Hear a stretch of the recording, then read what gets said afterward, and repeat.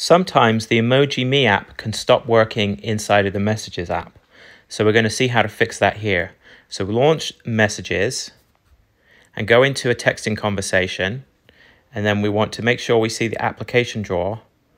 And we see we've got the ... You might have to scroll to get to that. Tap that and then look for Emoji Me. We're going to swipe all the way to the left, which will remove the app. Now that just removed from favorites, so it's still there in more apps. So I'm going to do it again to get rid of it.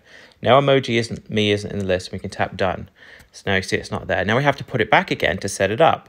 So we'll hit the ... again, and we'll hit the edit button, and we'll scroll until we find Emoji Me. We'll turn it on, and I'm actually going to add it to my favorites too, and then hit done. Now you see Emoji Me is back.